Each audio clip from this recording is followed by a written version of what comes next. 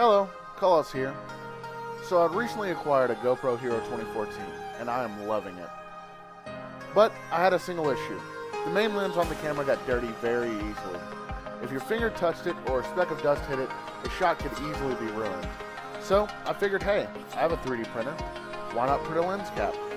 So I searched Thingiverse for a bit and couldn't really find one for the Hero 2014. So I decided to make one. I pulled out my calipers and opened SolidWorks and made something simple.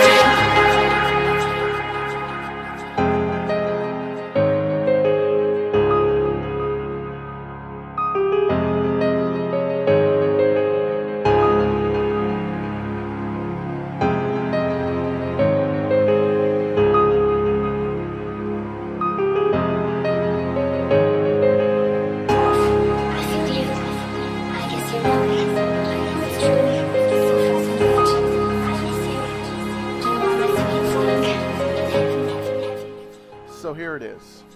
It's very simple, but it works. It requires a little sanding afterwards, but it's a perfect fit. I will probably make another variation or two with some pull tabs or even a sleeker design, but for now, this is doing the job. Subscribe for future models, and if you like this video, leave a suggestion in the comments below for future videos. Thanks for watching.